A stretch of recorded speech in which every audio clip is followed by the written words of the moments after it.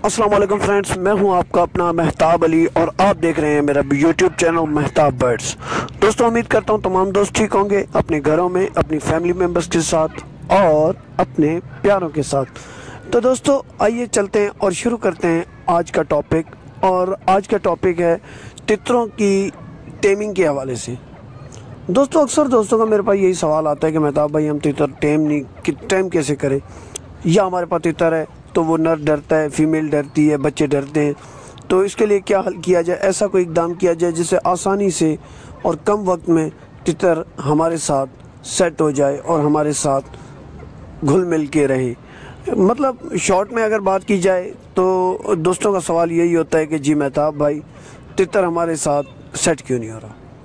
दोस्तों, तितर सेट आपसे इस वजह से नहीं होता, तितर नहीं बल्कि कोई भी चीज़ हो आपसे सेट इस वजह से नहीं होती क्योंकि आप उसे टाइम नहीं दे पाते।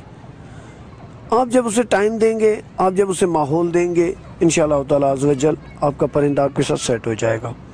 महताब भाई, हमारे पास टाइम कम होता है माहौल तो अच्छा है मगर टाइम हमारे पास बहुत ज़्यादा कम है, जिसकी वजह से हम टाइम नहीं दे पाते। लेकिन फिर भी हम चाहते हैं कि हमारा परिंदा अगर हम थोड़ी देर भी टाइम देते हैं तो वो हमारे साथ सेट रहे। तो दोस्तों, जिस तरह मैं अपनी फीमेल को खीरा खिला रहा हूँ, बिल्कुल इसी तरह आपने भी अपने तितरों को खीरा खिलाना है, चाहे जंगली तितर आपने पकड़े चाहे कोई और।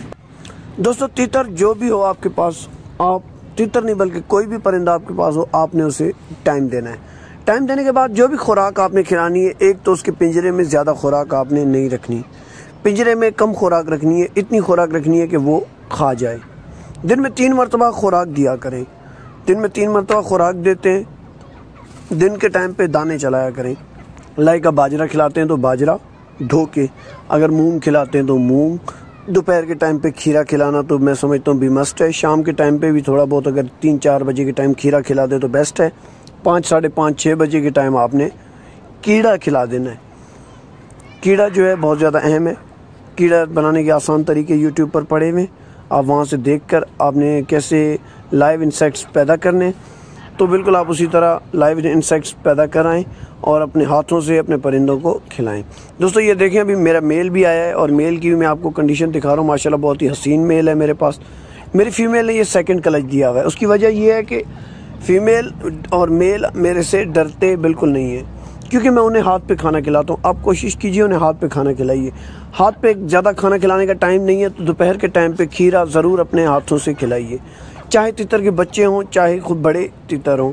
तो बिल्कुल ये देखें, आप बिल्कुल मेरे से नहीं डर रही। उसकी वजह ये, उसे पता है कि मालिक मुझे कुछ ना कुछ खिलाने के लिए लेके आया भाई। ये देखें, फीमेल बिल्कुल भी नहीं घबरा रही। तो ये देखें, छोटे चिक्स भी मेरे पास अवेलेबल हैं। छोटे चिक्स भी माशाल्लाह कितने अच्छे तरीके से खा रही हैं। तो बिल्कुल आपने भी इसी तरह इनकी केयर करनी है, इनको अपने हाथों से खाना खिलाना है। वो देखें पीछे बच्चा कैसे खीरे के पास खुद ब खुद चलता हुआ है। इन चीज़ों को आप अगर फॉलो करेंगे, इंशाअल्लाह ताला अज़्ज़ व जल आपके परिंदे बेस्ट आपको रिमार्क्स देंगे। दोस्तों, ऐसी वीडियोस में और भी लाता रहता हूँ और आप लोग क्या करते हैं दोस्त, पूरी वीडियो नहीं देखते और पूरी बात को नहीं समझते। दोस्तों, पूरी वीडियो मत देखा करें, कम से कम बात को समझने की कोशिश ज़रूर किया करें क्योंकि ये चीज़ें वो होती हैं जो कि माहौल को समझने और समझाने में। दोस्तों, अगर सुबह के टाइम पे आप तितर नहीं खोल सकते तो आप इवनिंग में तितरों को लाजमी खोला करें। 1 घंटा तितरों को लाजमी घुमाया करें।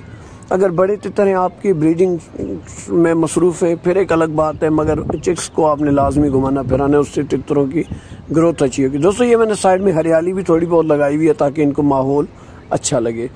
दोस्तों, इसी तरह मैं पूरा खीरा, एक खीरा पूरे दिन में इनको खिलाता हूँ।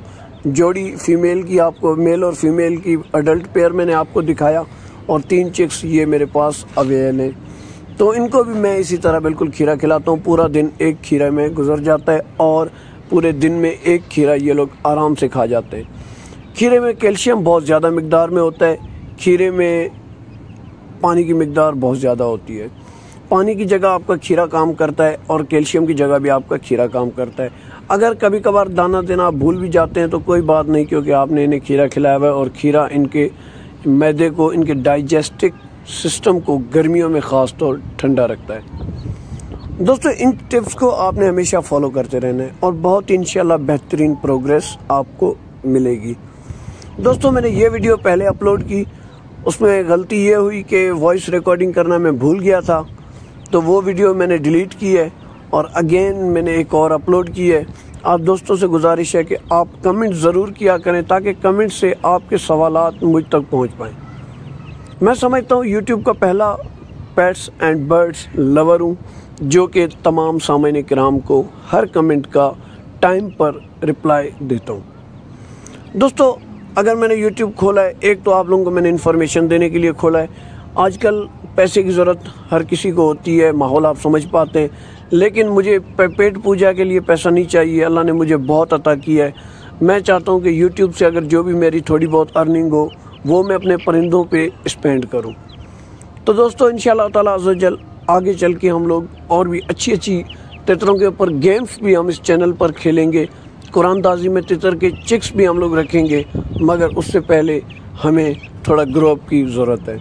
तो देख सकते हैं आप कितने हसीन तरीके से ये चिक्स खीरे को खा रहे हैं। दोस्तों, अगर आप देख पाएँ तितरों की साइज़, तितरों का सर, तितरों की नाप, तितरों के कुल्ले, तो आप खुद आइडिया लगा सकते हैं।